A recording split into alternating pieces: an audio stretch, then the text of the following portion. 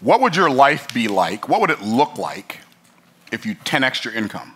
If you were making 10 times more money right now, would you live in the place you're living in now? Would you educate your children the way you're educating them now? Would you take care of your parents the way you take care of them now, or other aging loved ones? Or would you do something completely different? Would your vacation still consist of getting in the car and driving for 2 days to a state that's 2 days away so that you can visit your in-laws? Or would you take a vacation that will create memories for you and your family for the rest of your life? What would your life look like if you 10x'd your income without working harder than you're working right now? Because that's what we're going to look at today. In my jacket pocket or my glasses, in 1 Kings chapter 10, I'm going to read some verses to you, starting with verse 23. We're going to read down to verse number 27. It says, so King Solomon, and by the way, Solomon's name, it basically means peace. It's interesting that in English his name is Solomon, but in Hebrew his name is Shlomo, which sounds like, when I think of that, I think of slow motion. I don't know why, but I just do. Okay, anyway. So King Solomon, verse 23, 1 Kings chapter 10, verse 23. So King Solomon exceeded all the kings of the earth for riches and for wisdom. Now, here's a question I have for you before I even go any further. Here's a question I have for you. If riches aren't important, why is this emphasized in the Bible? King Solomon, who was chosen by God and blessed by God, if like poverty is so pious and wealth is so wicked,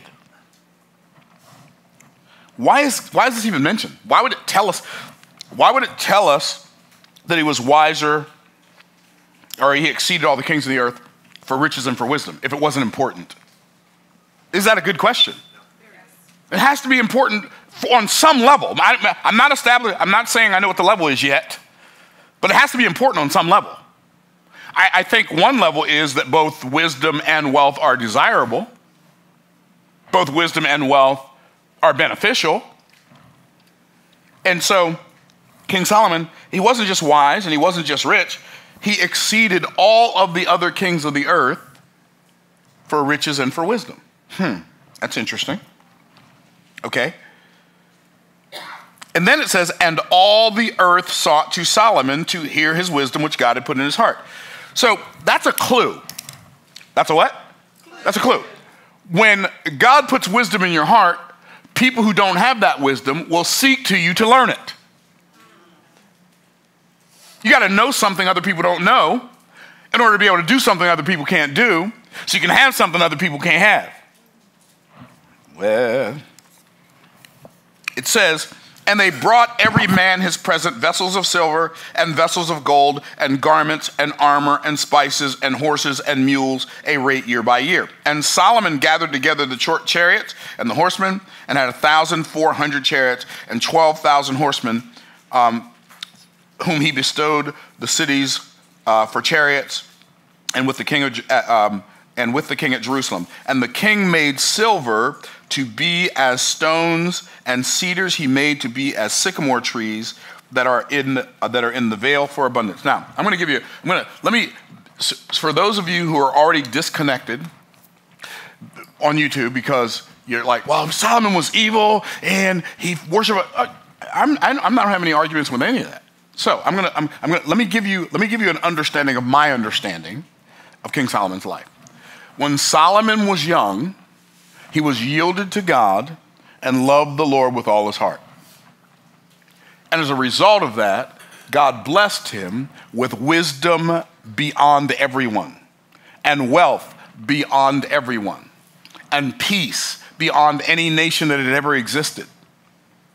And because what happened when Solomon became what we would call successful is he began to believe his own press.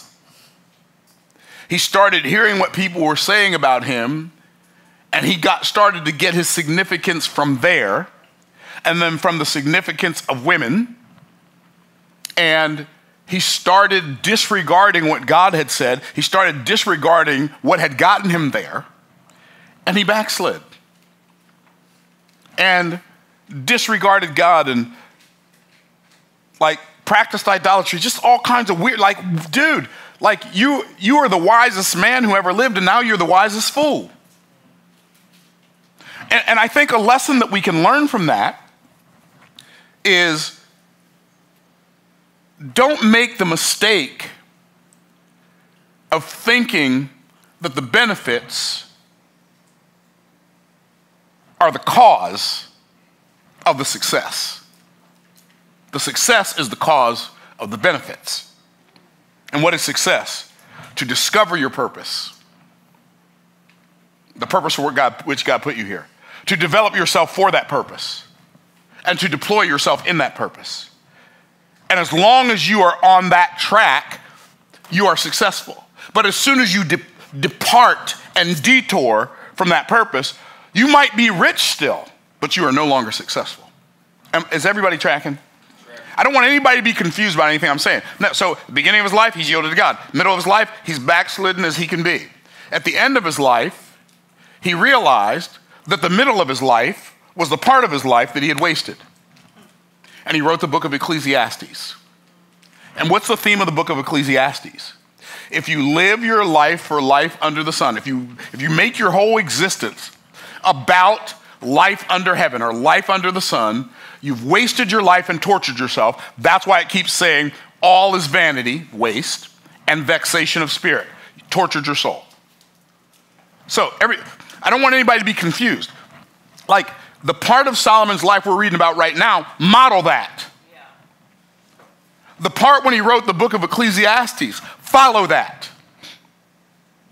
But the middle of Solomon's life is a good lesson for us to know what not to do. Are y'all tracking? Okay, good. Just want to make sure everybody's on the same page. So I'm going to show you what I saw that changed my life. That literally, like, imagine if you're making $10,000 a month right now. You go from $10,000 a month to $100,000. Or your business is doing $100,000 a month in revenue right now. You go from $100,000 a month to $1 million a month. Or you're doing $1 million and you go from $1 million a month to $10 million a month. It's all the same. It's all the same stuff. It's just a bunch of zeros. Well, how much is zero worth? Well, zero's not worth anything. Well, it depends on where you put the zero. You put that zero in the right place, it might be worth a whole bunch. Okay, so what was it about Solomon that gave him the ability to 10x his income? Well, before I tell you that, I'm going to tell you this. Back in 2014, when we finally got through our IRS debacle, when we got through you already heard the story about how we went through 7 years of difficulty. I'm not going to go into all of that. You already heard the story about how I bought a house for $1 million in 2008, $1,027,000. Sold it for like $635,000 on a short sale.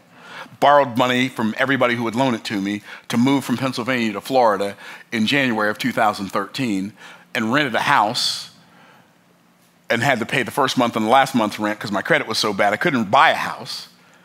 I'd do a security deposit first month and last month. And all that was borrowed. And I lived on borrowed money for 2 years. I was in an uncomfortable financial situation.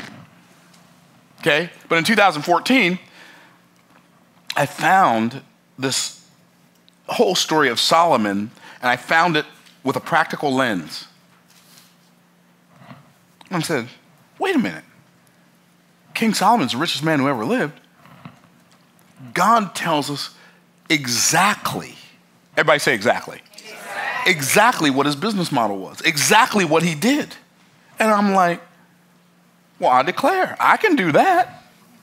There wasn't nothing in there from 1 Kings chapter 3 to 1 Kings chapter 10. There was nothing that was mentioned in there that I couldn't do. Guess what? There's nothing in there that you can't do. If you will do these things, can somebody pull that door closed for me, please? Yeah, if you will do those things, the things that are mentioned in 1 Kings chapter number 3 through 10, and just like ask God to show it to you. I'm telling you, it'll be mind-blowing. And I'm going to tell you what the things were that I did that, like, where we took our weekly income and turned it, our monthly income turned into our weekly income, our monthly income, our annual income turned into our monthly income. Took our annual income, turned it into our decade income. What? What are you talking about, bro? I'm going to show you. Okay, so what do you have to do? Well, determine who you will be as a person. Because that's where it starts. Who are you going to be? And so a lot of people don't know who they're going to be. And the reason they don't know who they're going to be is because they bought so much into their identity.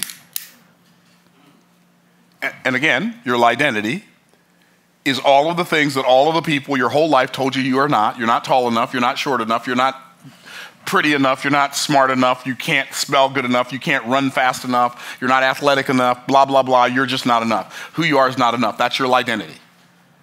And what's really interesting is if you're operating from a place of identity, you can't be tapped into your purpose because you're disagreeing with God about who you are.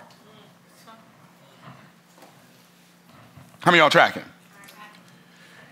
And so, like, people that make fun of you or people who don't understand you or people who don't like you or people who called you names, they might even be people who are close to you. They might even been your parents, might have been your grandparents, might have been brothers, might have been sisters, might have been coworkers, schoolwork, teachers, classmates, whatever. It doesn't matter. They don't know you. And so what you do is you feel the pain of the identity and try to hide in what I call a identity. Now, what's a identity? That's another fake identity that you created that's better than the identity, but it's still not you. It's the you that's always trying to prove that you're enough. Because when you recognize who you actually are, you don't need to prove anything. You can just be. Isn't that what it tells us? I'm gonna go board ready. So, isn't it funny that it tells us in Philippians chapter 2, let this mind be in you, which was also in Christ Jesus? What mind is that? Who being in the form of God, thought it not robbery to be equal with God. He knew who he was. But then the next thing it says is, but he made himself of no reputation. He didn't need you to know who he was in order for him to know who he was. And I promise you, you will never understand your identity if you need other people to know who you are in order for you to know who you are. See, truth doesn't require a consensus. Are y'all tracking? That's why this whole political correct cancel culture garbage is politically correct cancel culture garbage. Why? Because the truth doesn't have to hide from a lie, and it doesn't need to be afraid. Like the truth doesn't have to silence a lie for people to figure out it's a lie. We can just let a lie keep talking. Eventually, everybody will know it's a lie. Right? And you keep telling the truth, and it'll stay the truth. It ain't fixing to change for you, right? And so who being in the form of God thought it not robbery to be equal with God, but made himself of no reputation and took upon him the form of a servant. See, when you know who you are, you don't mind serving people. Because you don't need people to think something about you. To overcome something that other people thought about you and that you believed because they thought it and you looked up to them. How many of y'all tracking?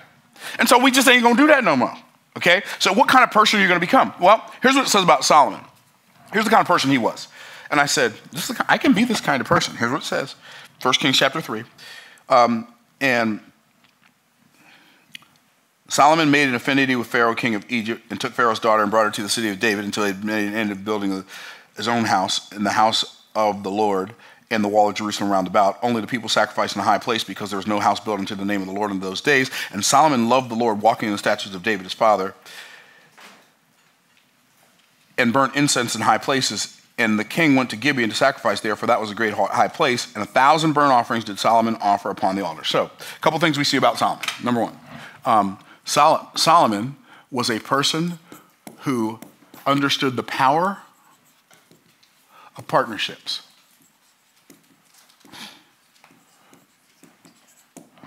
Understood the power of partnerships. Now, I'm going to tell you something. One of the greatest keys to the success that I've had in business, like to the profitability and the growth of our business, is strategic partnerships. And being willing to pay partners for that partnership. What does that even mean? Like, we have affiliate partners. I didn't realize this until a couple weeks ago. I looked at it. We have 2,200 affiliates. My company has 2,200 people who are signed up. Now, they're not all telling the story, but 2,200 people signed up to tell the story is better than 2 people signed up to tell the story, right? We send out generally between $30,000 and $65,000 worth of affiliate commissions a month. That's money that those partners are making for us. But not only that, David followed the pattern. He followed a pattern that was paternal. God has a lot to say about the whole idea of honoring parents. It's interesting that the scripture says that when God elevated Joseph in Egypt, Pharaoh looked at Joseph as a father. Isn't that interesting? It says, Solomon loved the Lord, walking in the ways of David, his father. See, Solomon didn't have to figure out the whole thing by himself. He followed a pattern that was a paternal path. Like, here's the reality.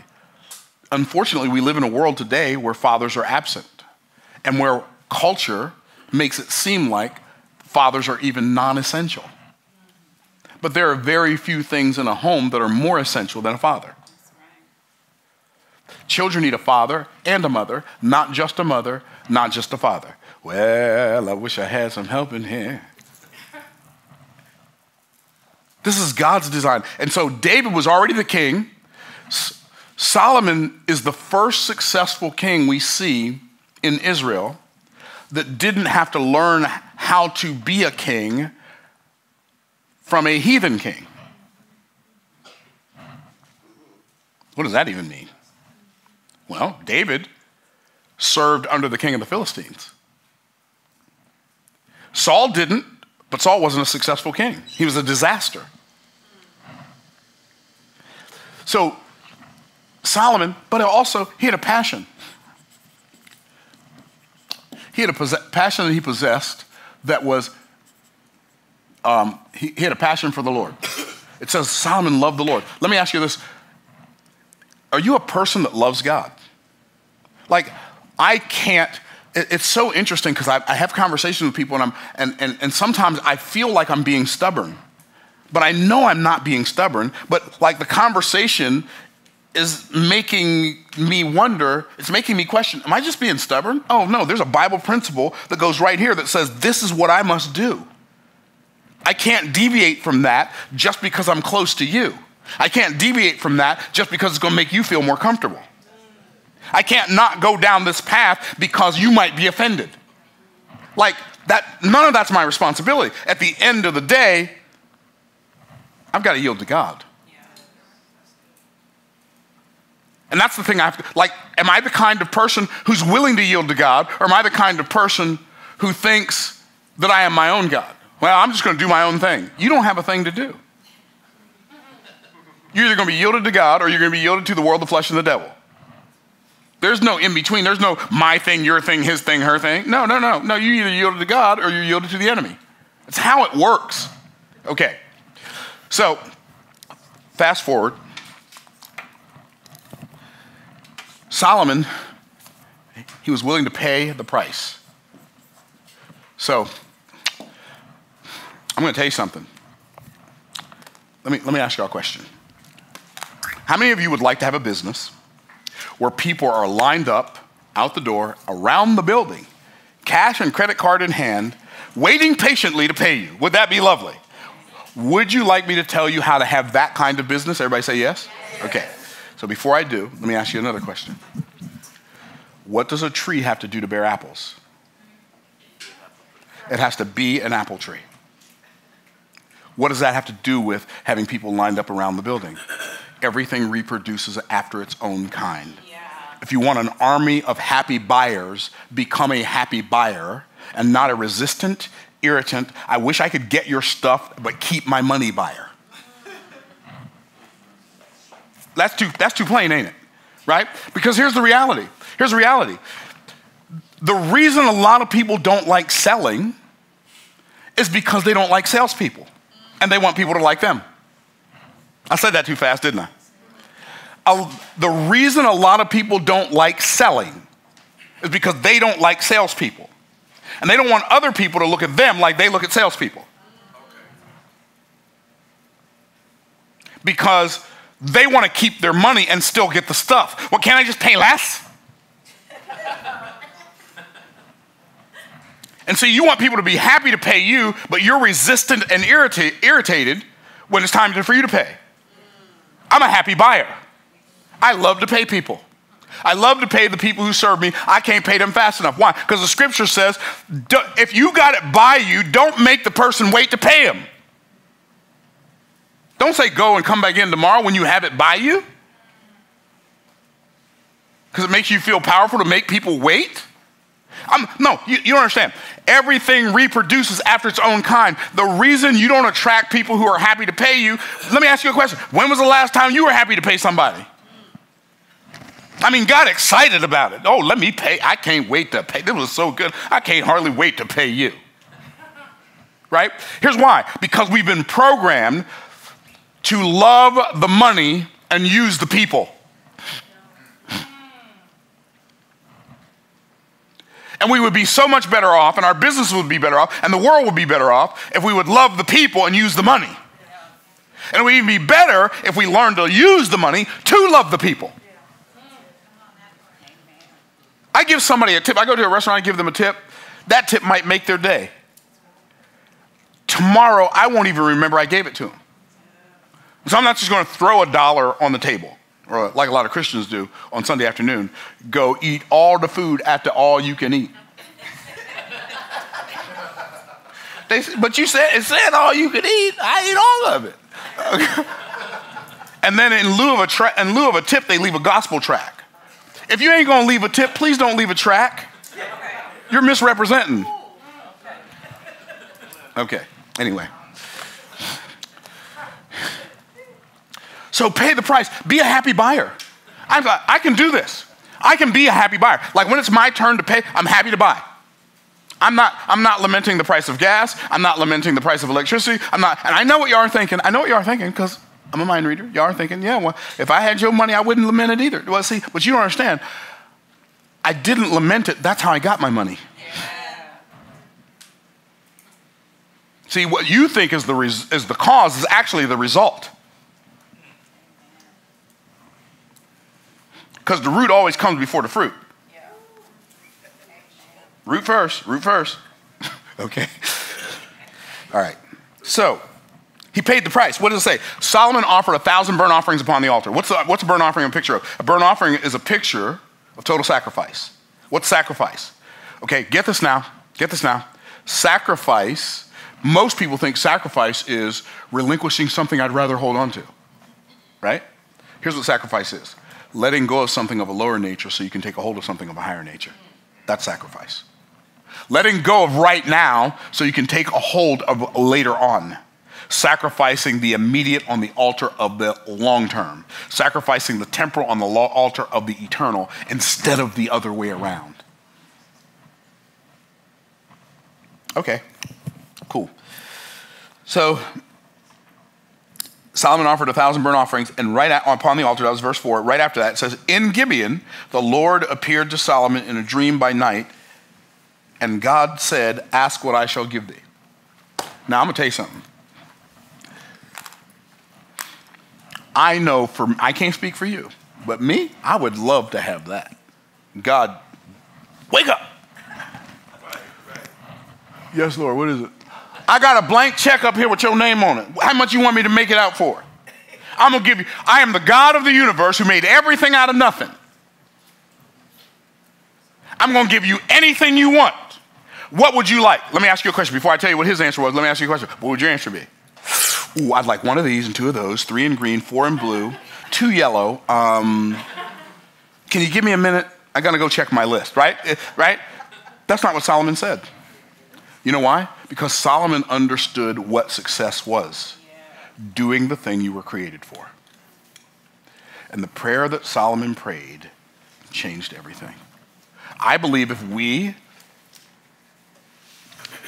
as people who have a desire to be blessed, to be a blessing, if we begin to pray this prayer, not recite the words, but to pray this prayer, to make this our heart's desire, so that when we wake up in the morning, we're thinking about it. As we go through our day, we're thinking about it. When we go to bed, we're thinking about it. The prayer that Solomon prayed, he said, ask what I shall give thee. Solomon didn't ask, he didn't ask for the stuff we would ask for. Here's what it says, he said, and Solomon said, thou hast showed unto thy servant David my father great mercy, according as he walked before thee in truth and in righteousness and uprightness of heart with thee, and thou hast kept for him this great kindness, that thou hast given him a son to sit on his throne, as it is this day.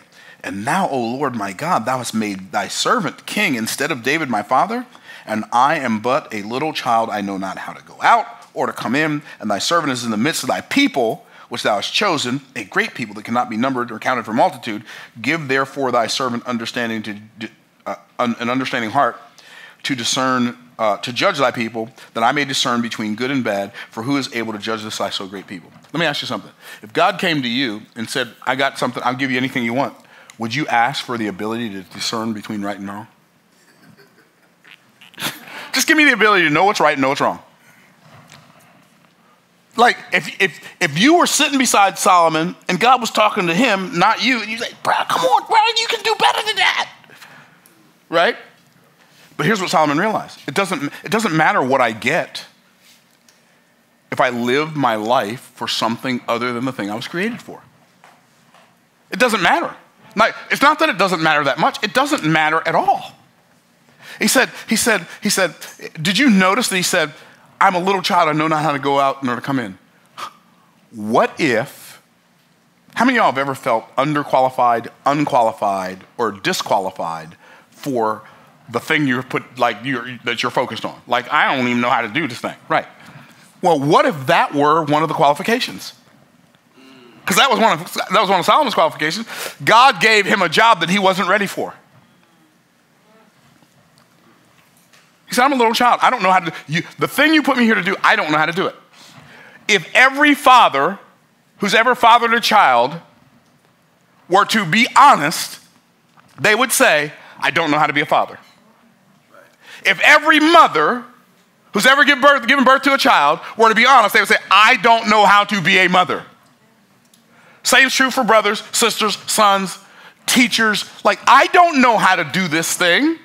So maybe this prayer is one of the most important prayers that's ever been prayed. Here's what he said. Dear Lord, give me the wisdom to do the thing you put me on this earth to do in a way that pleases you and serves the people you put me here to serve. Solomon's prayer shows that Solomon was aware. Aware of what? He was aware of the fact that he was put here to please God. And he was aware of the fact that he was put here to serve people. Wait, but Solomon, you don't understand. You're the king. I know. I am the king who was put here to serve the people righteous judgment. That's my job. Are y'all tracking? I know y'all are like, when are you going to get to the money part? I'm already in it. I'm going to give you the steps in a minute. I'm going to give you the money steps in a minute. But like, you don't even, like, you think you just want to get to the money, and then you're going to go blow it. So I'm going to do the way I know how to do it. What if every morning when I woke up, I said, Dear Lord, give me the wisdom today to be the father you put me here to be in a way that pleases you and serves these children you've given me to serve? What if every day when I woke up, Dear Lord, give me the wisdom to do the thing you put me on this earth to do. Give me the wisdom to be the husband you put me here to be in a way that pleases you and serves this wife you've given me to serve? What if every day before I came here, Dear Lord, give me the wisdom to be the teacher, coach, mentor, Bible teacher, whatever, that you put me here to be in a way that pleases you and serves the people you put me here to serve? What if instead of just going for the money, what if my real heart's desire and my real passion was pleasing God and serving people? What would that turn into? Well, I don't know what it's going to turn into for you, but I know what it's turned in for me since 2014. A whole bunch. And I realize still today, I'm not the reason Because I'm just as much a little child now as I was in 2014. And I don't know how to go out anymore or come in anymore now. And so I got to make sure I understand that just like Jesus said, without me, ye can do nothing.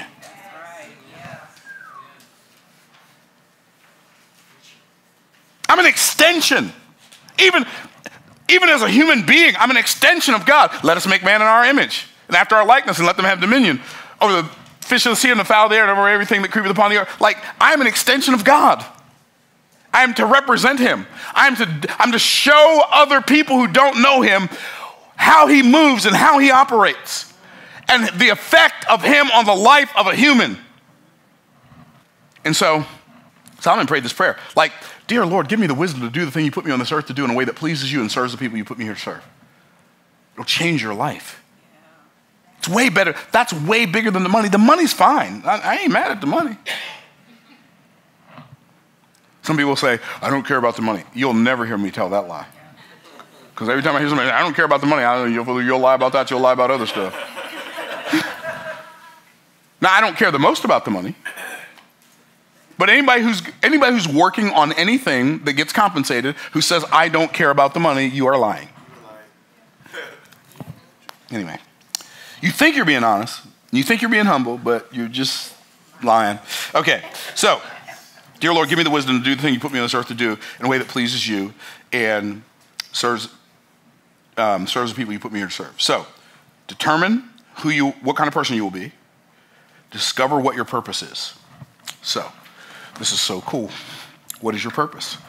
I love the fact that God is a God of goodness and mercy and love. He's also a God of righteousness and judgment. But God is a God of goodness and mercy. And here's what's cool. What's cool is that he has made me and you and all of us.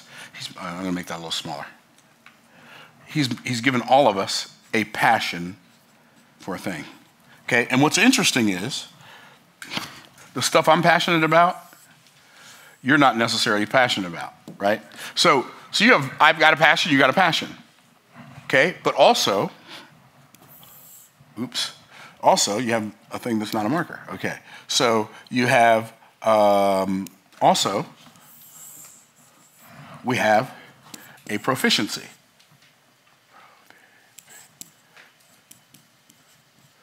We have a proficiency, something we're good at. This is something that I love to do. This is something that I'm good at. If you are a person who loves God and you're yielded to him and willing to do, here's what's fascinating. You can't find your purpose with an agenda. Did I say that too fast? If you have an agenda, you can't find purpose. Why? Because you have to be yielded to the purpose for your life before you figure out what it is, or you can't figure out what it is. Why? Because as human beings, we don't believe what's true. We take the things that we think are true. We take the things that we believe, and then we act as if they're true. And so what we have to do is we have to find the truth first. We don't start with our beliefs, we start with the truth. Are you tracking? And so, here's what's interesting. My purpose is going to be right there. Why? Because that's how good God is. He put something in me that I'm good at, that you may not be good at. Something in you that you're good at that I may not be good at. Something that I love to do that I love to do that you don't love to do. Something you love to do I don't love to do. And guess what? It's all good because God made us interdependent. He made you good at what I'm bad at so I would need you. He made me good at what you're bad at so you would need me. And he made all of us bad at something, and so we would most of all realize that we need him. Are y'all tracking? And so here's what it says. Delight thyself also in the Lord, and he shall give thee what? The desires of thine heart. See, here's what most people think that means. Most people think that means if you delight yourself in the Lord, he'll give you what your heart desires. But that's not what it says. If you delight yourself in the Lord, he will give you what to desire. And when he gives you what to desire, then he gives you what you desire. That's why it says in 1 John chapter 5, if we ask anything according to his will, he heareth us. And if we know that he heareth, heareth us, we know that we already have the position that we desired of him. Why? He gave us what to desire before he gives us what we desire. But see, you think you can resist what God desires you to desire and desire your own thing, and then God's going to give you that. God is not Santa Claus. Neither is Santa Claus. Okay, so anyway. Okay. All right, so this is where you find your purpose. So you discover your purpose. Like, let me ask you all a question, honestly. You don't have to answer me, just think in your heart. When was the last time you took inventory of your gifts? Like, when was the last time you sat down and, like, literally, number one, I'm good at this. Number two, I'm good at this. Number three, I'm good at this. And then, number one, I love this, and I love this, and I love this. I wonder where these two things align. Where do they intersect? When was the last time you did that? Maybe that's why you're confused. Because you think you're going to find your purpose in something that somebody else is good at that you admire. But God didn't put you here to be them. They're already doing that. He put you here to be you. And there's nobody doing that until you start doing it. Okay, y'all tracking. Okay, discover your purpose and then dedicate yourself to that purpose. So I know, I'm going to give you an example. I love to learn about what? Unfortunately, just about everything.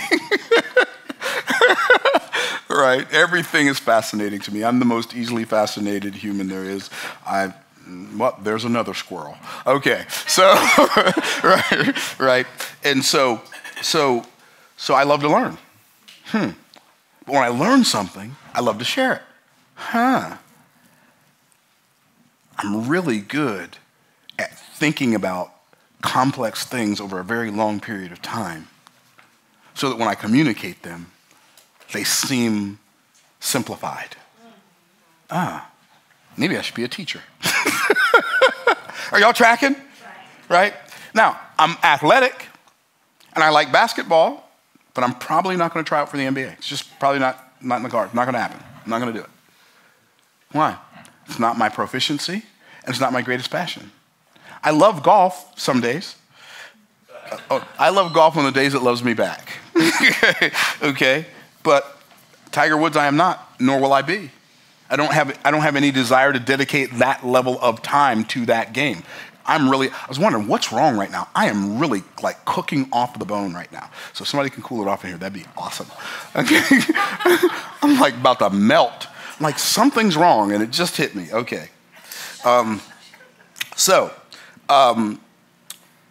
Dedicate yourself to that purpose. If you're going to be a teacher, like be a student.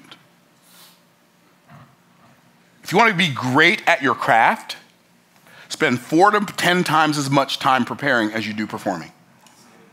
4 to 10 times as much time. Amateurs practice until they get it right. Professionals practice until they can't get it wrong. Okay. And then discipline yourself in that process. So what was Solomon's process? This is where I decided, okay, this is going to change the game for me. Discipline yourself in the process. What was Solomon's process that made him rich? Okay, the first thing he did, and I'm going to start here because I'm getting ready to go. We're leaving for Atlanta, and then I'm going to be doing a conference there, Content Creation Academy Live, CCA Live. I'm going to be teaching the people the stuff for the next phase. Well, it's really interesting. Regardless of what business you're in, would y'all like me to share with you the ultimate leverage for like crazy amounts of profitability without having to pull a whole bunch of money out of your pocket? Everybody want to know that? Okay, here it is. Go manufacture some fame. Okay, y'all are looking at me like I said something crazy. Okay, you go manufacture fame, but you don't manufacture fame by manufacturing fame. You manufacture fame by finding people with big mouths and serving them well. Okay, here's what it says. 1 Kings chapter 4, verse number 29. And God gave Solomon wisdom and understanding exceeding much. How much? Exceeding much. And largeness of heart, even as the sand that is on the seashore. And Solomon's wisdom excelled the wisdom of the children of the east country and all the wisdom of Egypt, for he was wiser than all men. And I always see this in parentheses in there. And in case you don't know what that means, right? He was wiser than Ethan, the Ezrahite, and Heman, and 𝐿 and Darda, and the sons of Mahal. And his fame, his what? His fame was in all nations round about. Huh, isn't that interesting? How many of y'all never saw that before? His fame was in all nations round about. Now watch this.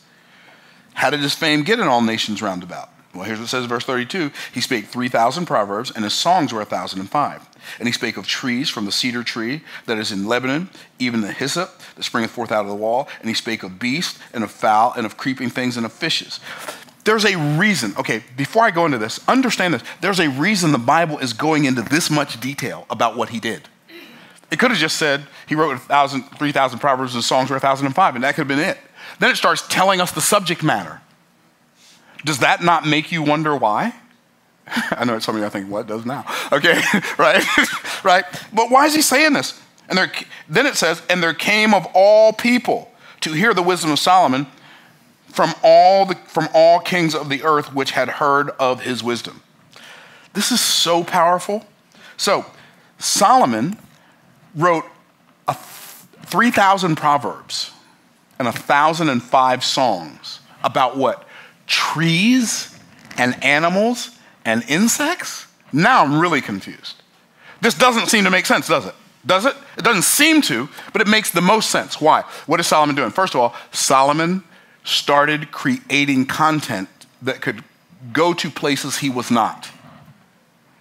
This is before Facebook, this is before Instagram, this is before YouTube, this is before Twitter, this is before X, this is before Threads, this is before LinkedIn. Solomon started putting his ideas on paper and putting it out there in the marketplace for it to impact people. And they were like, oh my goodness, I never saw anything like this before. And his content went viral. And I know that sounds funny because that's the terminology we use, but wait a minute. How much harder was it for Solomon's content to go viral than for ours? They didn't have they didn't have the internet, they didn't have television, radio, newspaper. But the scripture says, I didn't put it in here. It says, there came of all people to hear the wisdom of Solomon from all kings of the earth which had heard of his wisdom. Now, I'm going to show you how this worked in a minute. It's going to blow your mind. It's going to blow your mind. Well, maybe it won't. It blew my mind. My mind's probably more easily blown. But Solomon created content. So I'm going to challenge you. I'm going to challenge you to go look at your Instagram and see if you have 1,005 posts. See, you're not even diligent enough to do it when it's easy.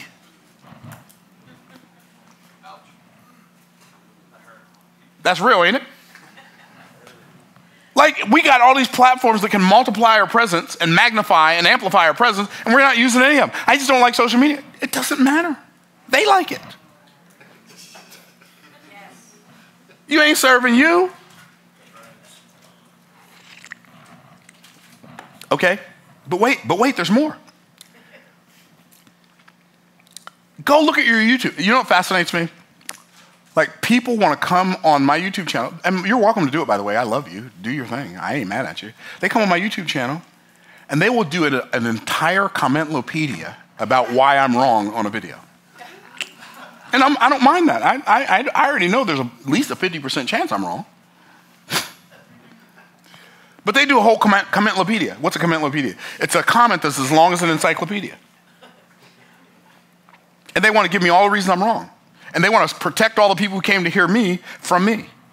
And then I go to their YouTube channel, and they've been on for 17 years, got 2 videos and 6 subscribers. Which tells me you don't care about what you're pretending to believe, you just care about being right. So I'm going to let you be right. Are y'all tracking? By the way, those commentlopedia people, some of you have let them stop you from posting content. The only place they post this stuff is comments on your stuff because they don't even have enough wherewithal or desire or design to just create something to put out there. They're just going around judging everybody else's content. And you're letting that person stop you?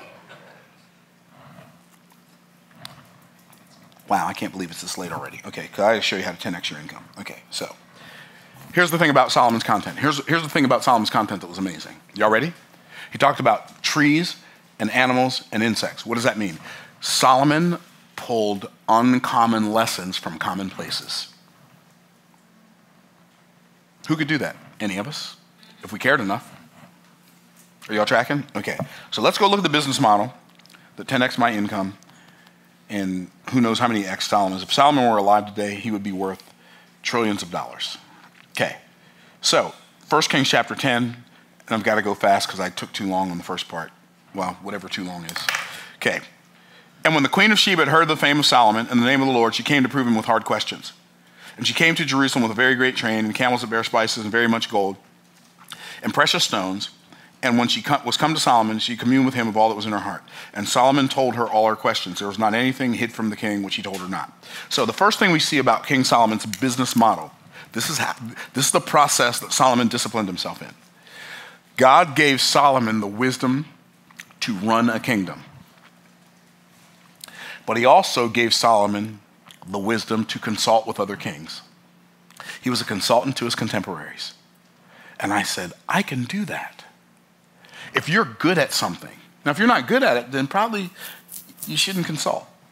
But if you're good at something, it might be a good idea for you to consult with other people who want to be good at that thing and teach them your methodology. It's in the Bible. You're good at doing a thing that other people would love to know, but you're not teaching them. Okay, cool. So he was a consultant to his contemporaries. The queen of Sheba was a monarch. She was the queen of Sheba. Okay, now, here's what it says. When the queen of Sheba, verse 4, had seen Solomon's wisdom in the house that he built, and the meat of his table, and the sitting of his servant, and the attendance of his ministers in their apparel, and his ascent by which he went up into the house of the Lord, there was no more spirit in her. He took her breath away. And she said to the king, it was a true report that I heard in my own land of thy acts and of thy wisdom. Wait a minute. She was in her own land, and she heard of Solomon's acts and his wisdom. See, you want to go find people. Solomon put out enough content that people could find him. Real talk. But she didn't believe it. She said, howbeit I believe not the words, verse 7, until I came, and mine eyes have seen, and behold, the half was not told me.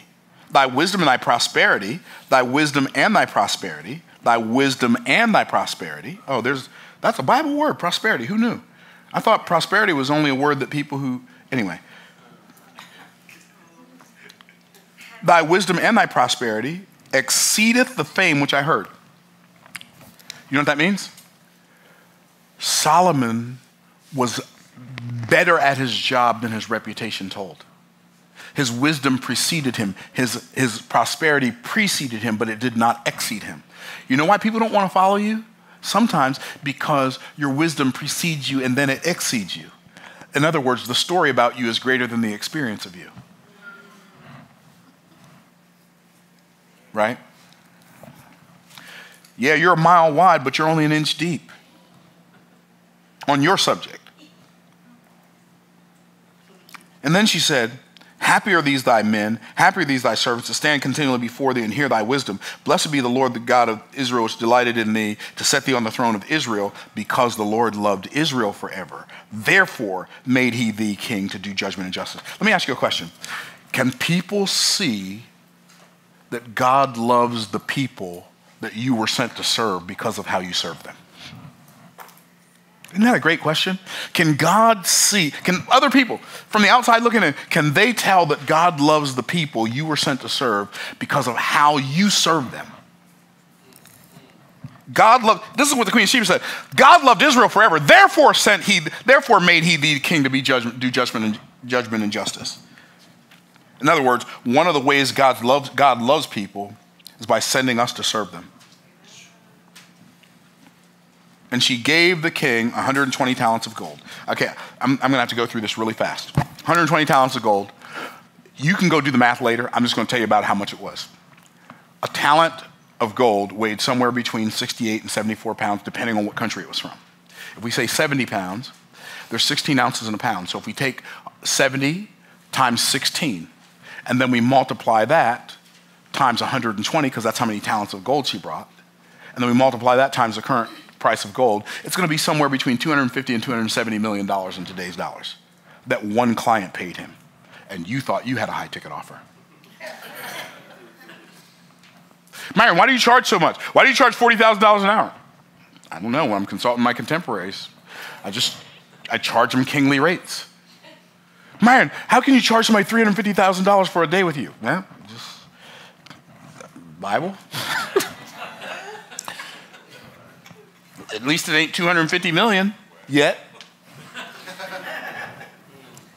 Are y'all tracking? Like I didn't conjure all this stuff up out of the ethers. I didn't make it up. I found it. Okay, y'all tracking. So, but that wasn't even all she brought. 120 talents of gold and spices of great store and precious stones. There came no such abundance of spices as these which the Queen of Sheba gave to King Solomon. It could have been $300 or $400 million worth of goods that this one client paid him. Okay, y'all are tracking. So King Solomon was a consultant to his contemporaries. You want to 10x your income? Become a consultant to your contemporaries. Find people who are in the business you are in and their business isn't doing as good as yours and teach them how to do it better. When I started, I was in multi-level marketing. I didn't want to do multi-level marketing anymore, but I was good at it. So you know what I did? I started consulting with multi-level marketing, creating courses for them, creating coaching programs for them, and I sold them those programs. Their business did better. They kept bringing me into their organizations, and the companies would bring me in, and I just kept doing the same thing over and over. Okay, y'all are tracking. All right, now we're going to go down a little farther to verse number 23, just for sake of time. So King Solomon exceeded all the kings of the earth for riches and for wisdom. Oh, there it is again. And all the earth sought to Solomon to hear the wisdom which God had put in his heart. Okay, all the earth sought to Solomon. Now we read in chapter 4, at the end of chapter 4, that all the kings of the earth sent their people. Because all the kings of the earth came to Solomon and paid him to learn his wisdom. Go read 2 Chronicles chapter 9. All the kings of the earth came to Solomon and learned his wisdom. Then they went back and sent their people to learn his wisdom so that when they started running their kingdom like Solomon ran his, the people would revolt. So now all the kings of the earth are paying him, and now they're sending all their people. Guess what? When you're really good at what you do, other people who are in the business you are in will send people to you, and you will literally have no competition. What? And even if they don't send them, if you're really good at what you do, other people are going to see people that you've coached and you've taught and you've mentored, and they're going to say, I want to learn from who they learned from.